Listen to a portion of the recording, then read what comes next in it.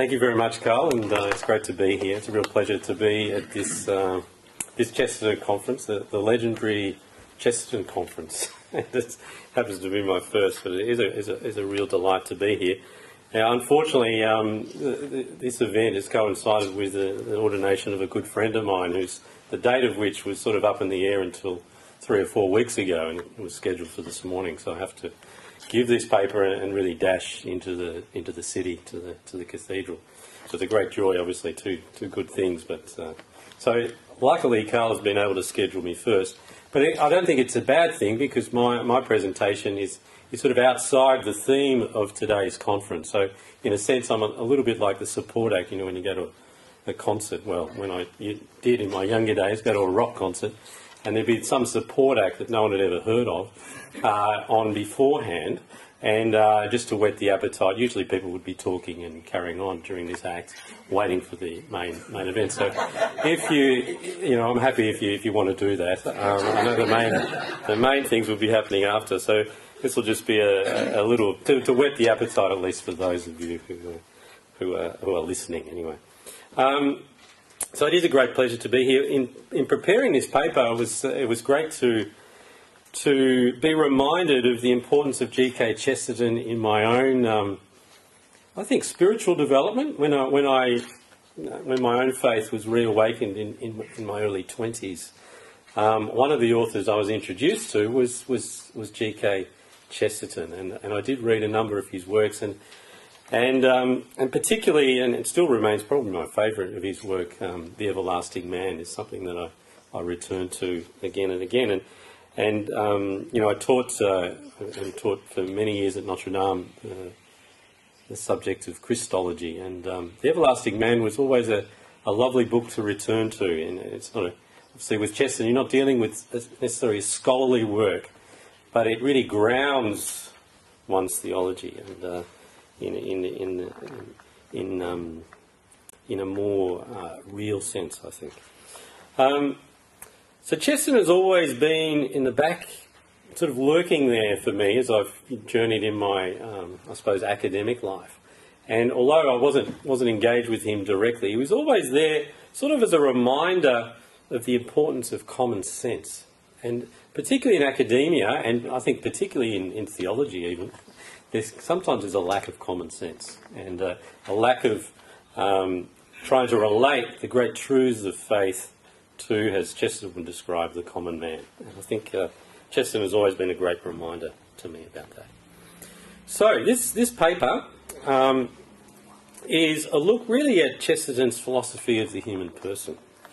And we'll give a brief personal, because I'm not a Chesterton scholar, so really a brief personal look at Chesterton's view or philosophy, to give it a grander term, of the human person. Now, he never wrote a specific study as such on the human person as an academic.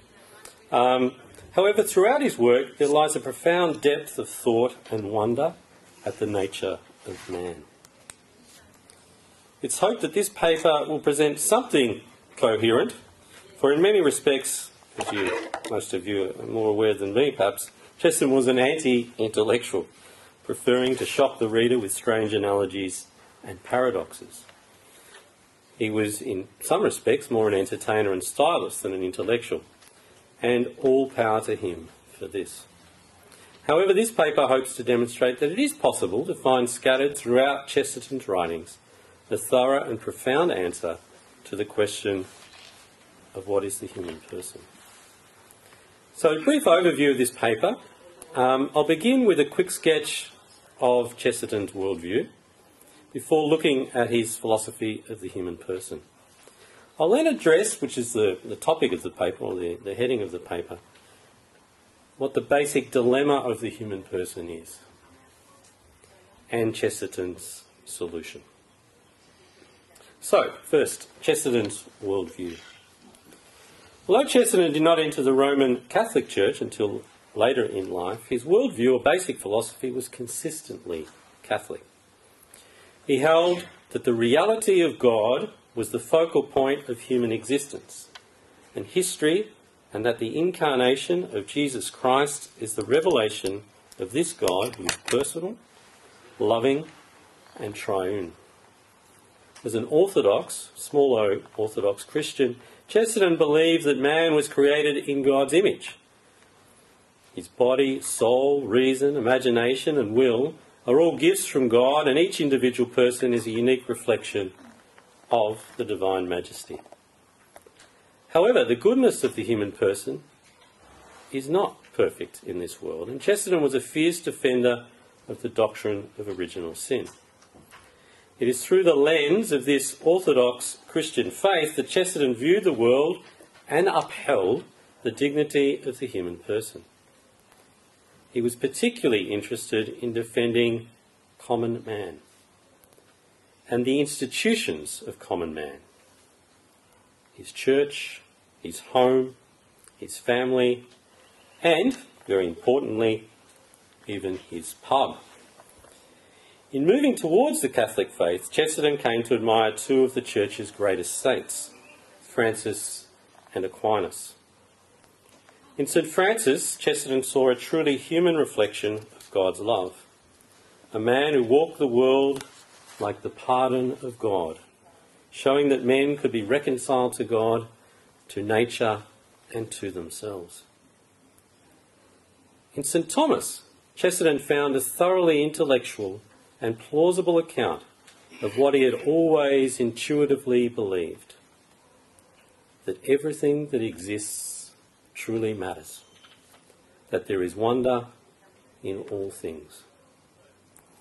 As Ronald Knox noted, and I quote, it was a favourite principle of Chesterton that it is possible to see a thing again and again until it has become utterly stale to you by familiarity, and then suddenly to see it for the first time. It was possible to have a vision of the truth in the same way, to see a thing as it really is for the first time, because all your 999 previous glimpses of it has given you a merely conventional picture of what it really is, and thus missing its essential truth." Unquote. For Chesterton, it was important to have the innocence of a child to appreciate the wonder and truth of things. His worldview was in many ways that of a child. Chesterton states, "What was wonderful about childhood is that anything in it was a wonder. It was not merely a world full of miracles. It was a miraculous world, like 100 windows opened on all sides of the head." Chesterton showed a great mistrust of anyone who tried to rationalise everything, leaving nothing to the imagination or to the mystical. To be wise, according to Chesterton, one has to be innocent. So Chesterton's philosophy of the human person is signified by his approach that was deeply affected by his natural affection and love for all people. He once wrote whimsically that he would like to meet all people. Mr. Gilbert Chesterton requests the pleasure of humanity's company to tea on December 25th, 1896. For Chesterton, any real philosophy of the human person must begin with the uniqueness of the person. Like all things, there is wonder to people. He wrote, "The startling wetness of water excites and intoxicates me. The fieriness of fire, the steeliness of steel, the unutterable muddiness of mud. It is just the same with people. When we call a man manly or a woman womanly, we touch the deepest philosophy." In his book, The Everlasting Man, Chesterton argues, contra the evolutionists and materialists, that the human person differs in kind and not in degree from the animals. The evolutionists of Chesterton's time, and many to this day, saw the human person as an animal with some culture added on. He argued strongly against the idea that art, language, literature, family, etc. was simply an evolutionary advance from primitive man who had evolved from the apes. When man sings praise to God, he is not making an instinctive animal noise. Chesterton was not so much, to be sure, interested in evolution as science.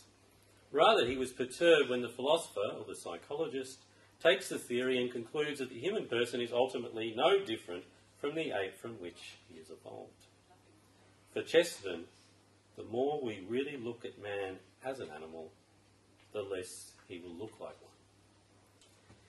In The Everlasting Man, Chesterton takes particular issue with H.G. Wells and his outline of history, which concludes that the caveman was the first of many evolutionary stages for the human person that will be ultimately realised with a type of utopian society when man has reached evolutionary perfection.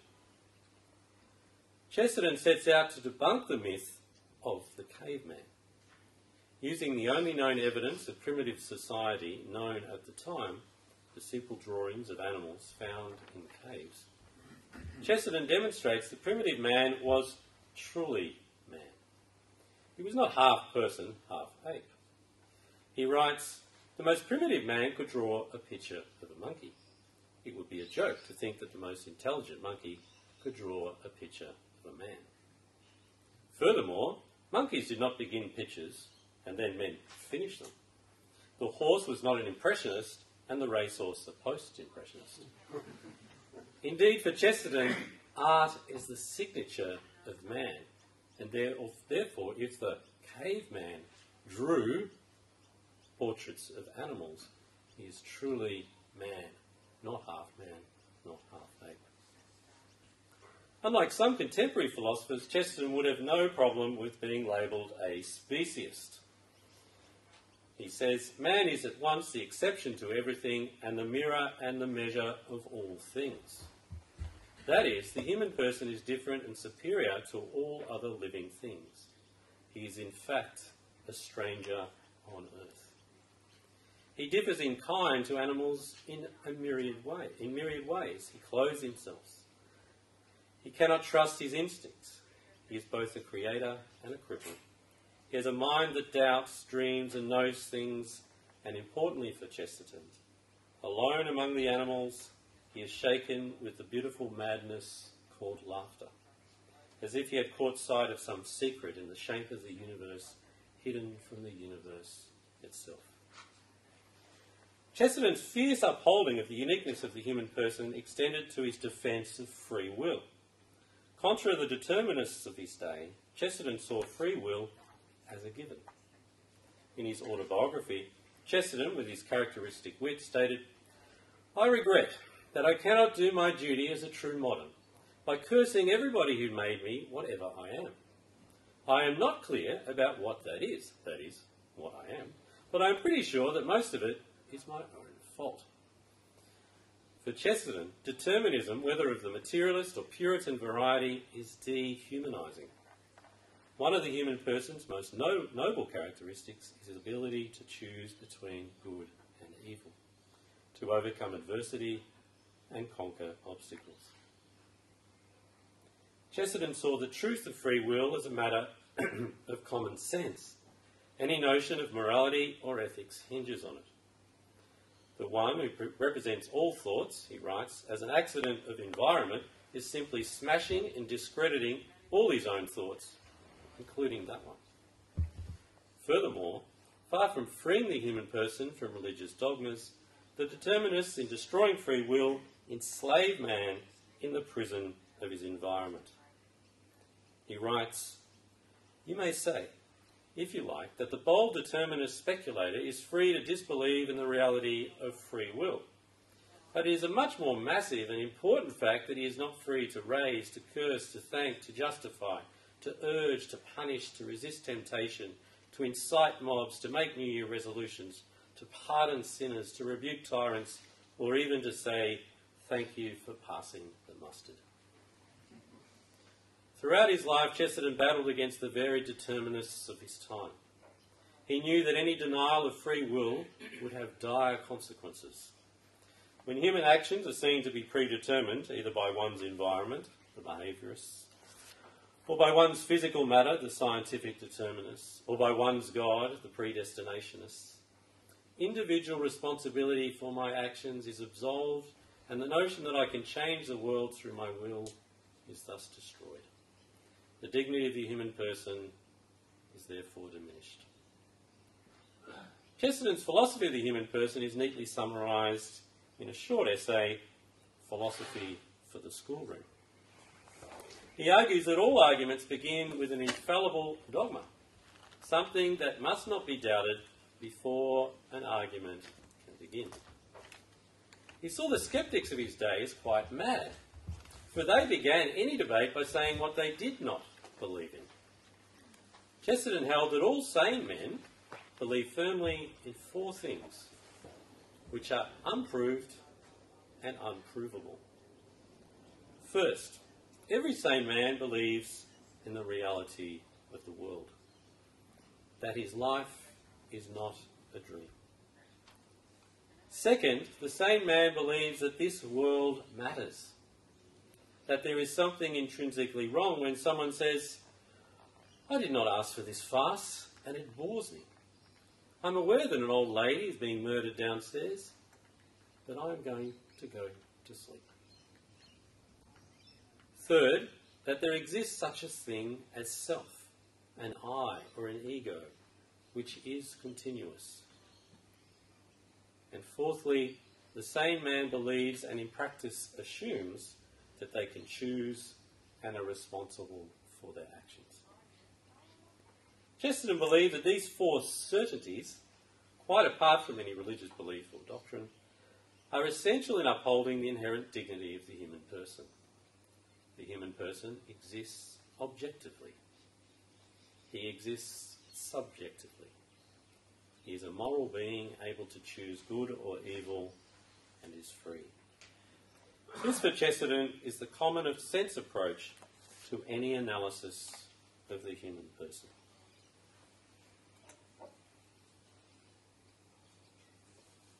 So what is the basic dilemma of this human person?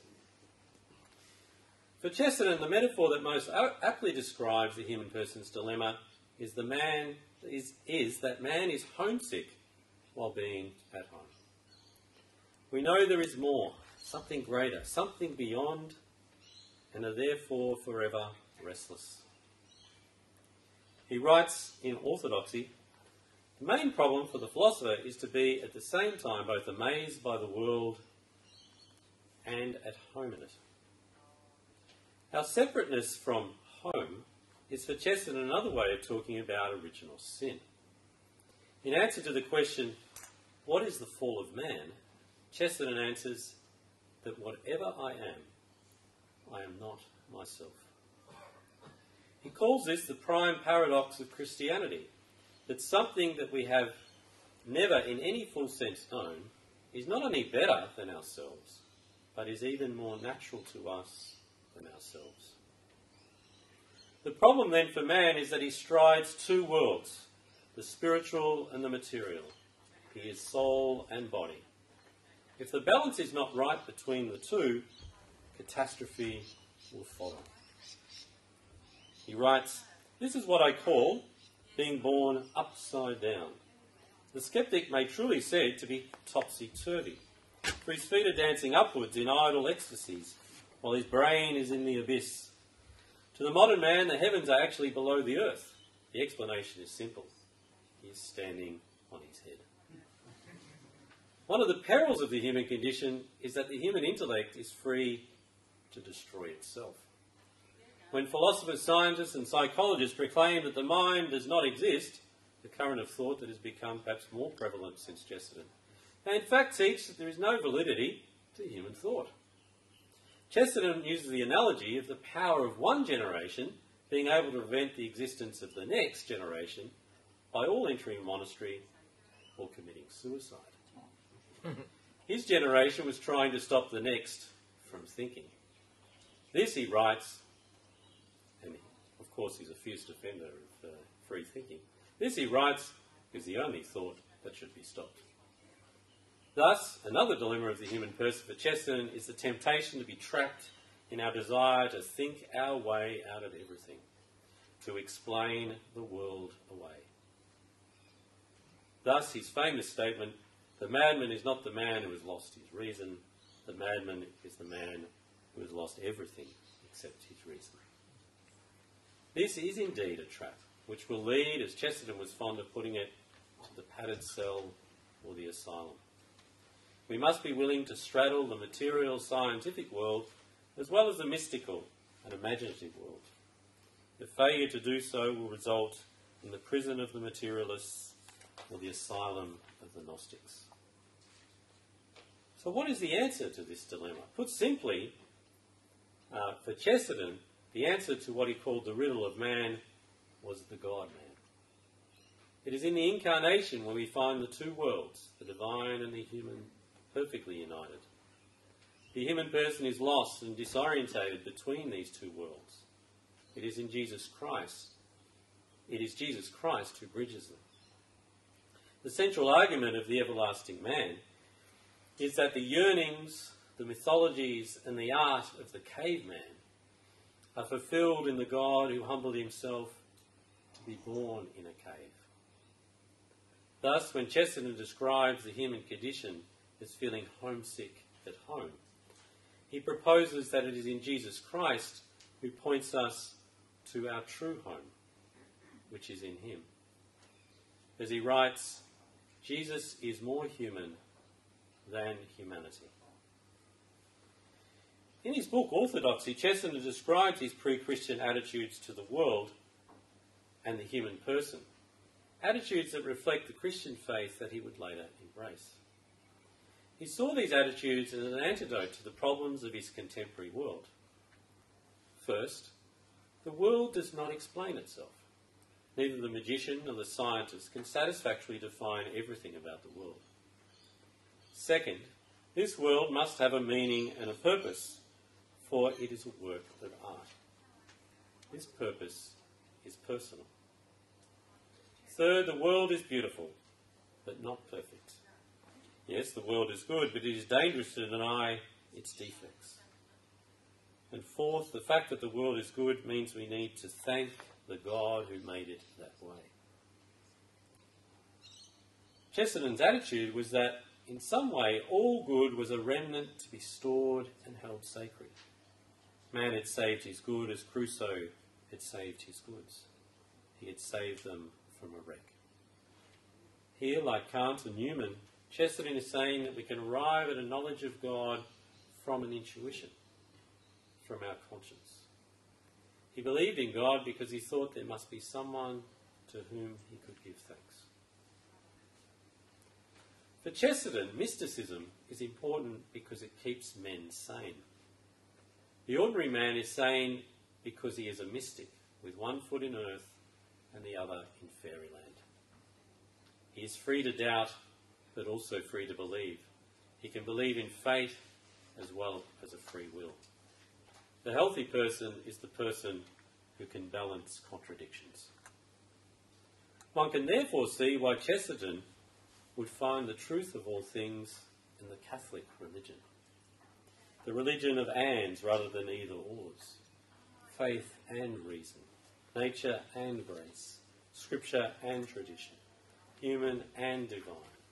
Three and one. Spirit and letter. Body and soul. In being a mystic, the human person needs to transcend himself. Chesterton compares the differences of an overemphasis on the immanence of God and a proper understanding of God's transcendence. The first, an overemphasis on the immanence of God, he sees as characteristic of Buddhism, a spirituality of introspection and isolation. The latter, a proper understanding of God's transcendence, he associates with Christendom, a spirituality of wonder, curiosity, and moral and political adventure.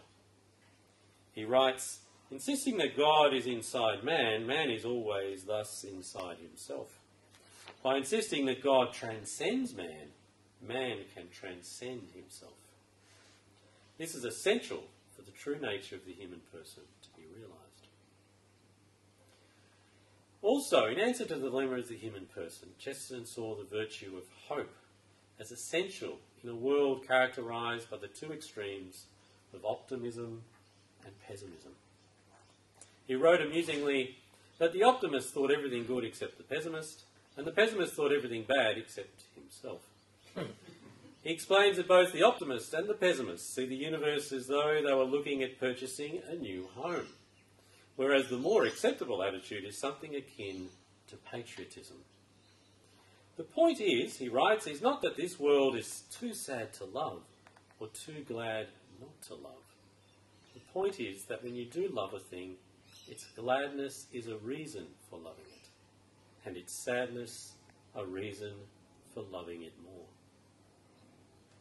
For Chesterton, it is the Catholic understanding of a world created by God, a world that is good, but far from perfect, that answers the problem posed by the optimist and the pessimist. We are thus called to be creatures of hope.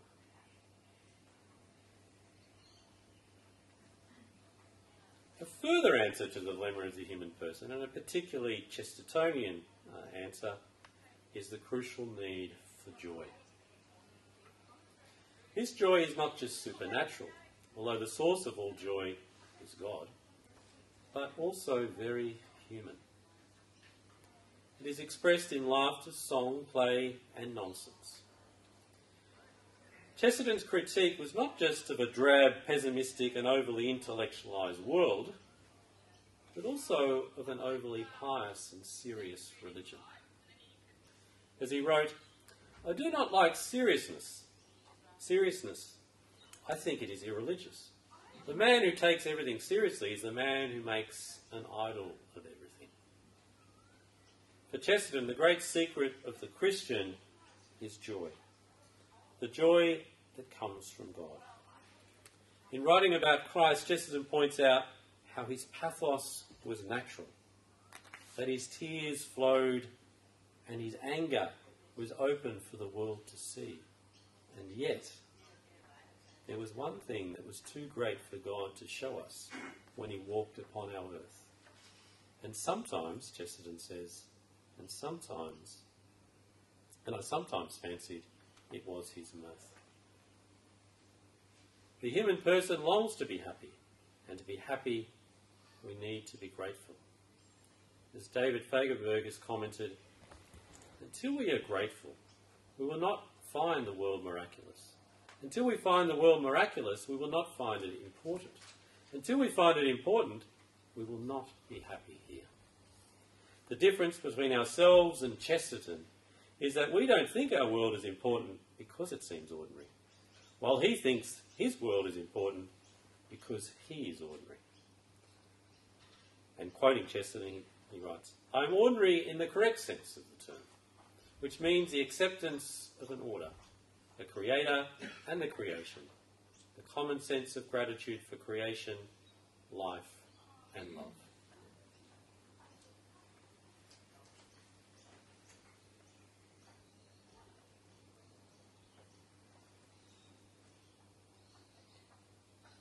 Chesterton's answer to the dilemma of the human person is, as I've noted in this paper, scattered throughout some of his works, but it lives and breathes in everything he writes.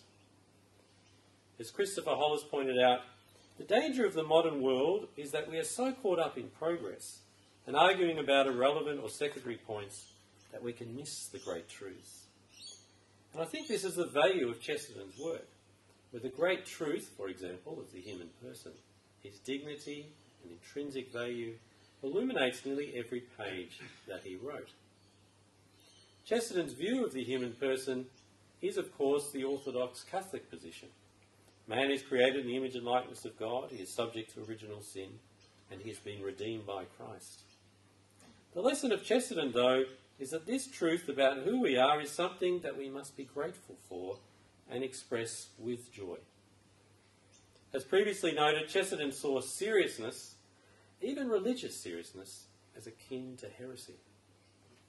A religious person needs the imagination of the child if he is to appreciate the wonder of the Creator, of creation, and indeed the wonder of himself.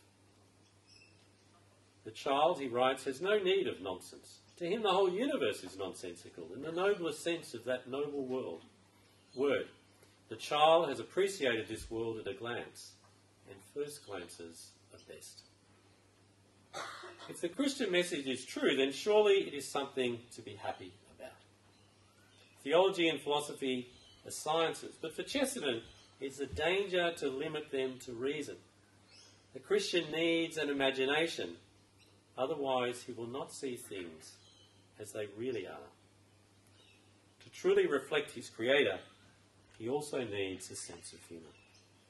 As Thomas C. Peters writes, Chesterton's theology is an assertion that the Creator exists indeed, that this same Creator of the earth and the stars is the Creator of the bacon on the rafter and the wine in the wood, and the God that made good laughters pronounced them good. We are created in the very image of the God who created laughter, joy, play, nonsense, and imagination. Christianity takes the human person seriously. But because it takes him seriously, it acknowledges how wondrous he is. Perhaps this is Chesterton's most enduring message for us today. To a society that often stereotypes the Christian as taking himself too seriously, or of being moralistic, perhaps a killjoy, of Christianity being about rules and morality and nothing further. The thought and life of Chesterton can act as a decisive rejoinder. The Creator wants us to enjoy his creation, to play in his fields and glory in the wonder of things. For G.K. Chesterton, it is only in Christian orthodoxy that a full account of the human person is found. It is the Christian faith that acknowledges the dignity of man as Imago Dei, reflecting God's love, goodness, truth, beauty, playfulness, and yes, humour. This God has called us to a happiness and joy beyond all telling. To respond to this call, we must follow the words of Jesus, words that Chesterton was fond of quoting. Truly I say to you, whoever does not receive the kingdom of God like a child shall not enter it at all. Thank you.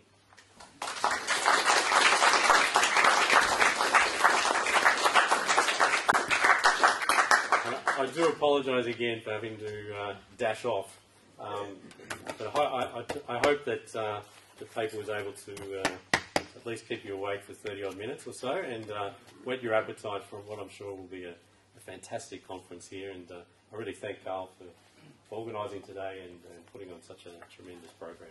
So thank you.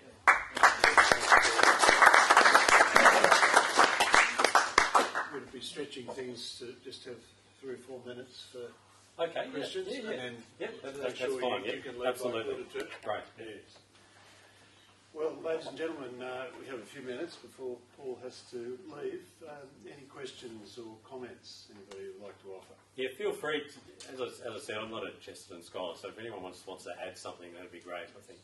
Garrett? Be interested in you expanding what you mentioned there about Chesterton being attracted to the Catholic Church because it was a church of ands rather than ors. That and and or, I think, is really interesting. Can you say more about where it comes from? Yeah, I guess the most heresies, and I think Chesterton recognised this, but I wouldn't be able to cite anything here, but most heresies are just a concentration on a truth, but to the exclusion of its paradox, or its some ways we would say it's opposite, but for true Christianity, these seeming opposites need to go together. So, the human and the divine, the spiritual and the material. So if you look at any heresy, it's a focus on one to the exclusion of the other. So the Gnostics denied the material, that they're all for the spiritual, which is a truth, but it's exclusion of the other. And I think Chesterton, even though what I was alluding to there was prior to him becoming Catholic, you see that in his writing, certainly in Orthodoxy, this basic Catholic understanding of and it's a truth of Catholicism, this holding two seeming tensions in balance.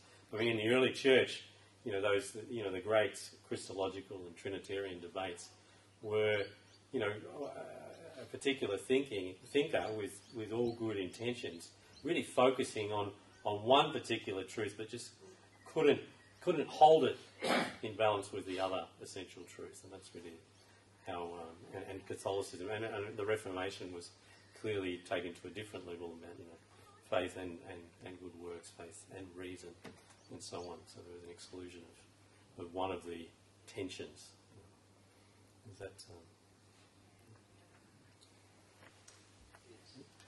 With a fascinating person like this, you begin to wonder the origins of his ideas and even something of his forebears, like his parents. Does he speak about that, or is it known? What his parents, were they well educated? Were they, and just curious to know why he thought this way. Can I request the assistance of someone else in the audience there? I mean, it's been a while since I've read a biography of Chesterton, so I don't want to pretend I know something that I don't in terms of his parents or.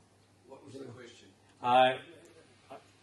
Correct me if I'm wrong. What in terms of Chesterton's parents? What were their And his ideas? Where did his ideas come from? Is it known about his education and his?